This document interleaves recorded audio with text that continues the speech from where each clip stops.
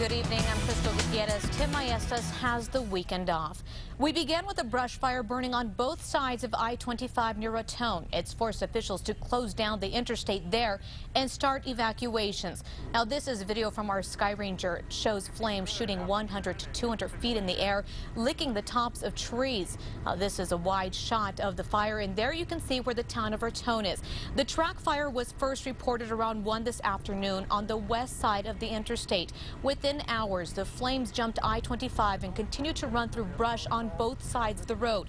State forestry crews and 5 fire departments are trying to gain control of the wildfire, but heavy winds have grounded air tankers, so crews are only being able to attack the blaze from the ground at this time.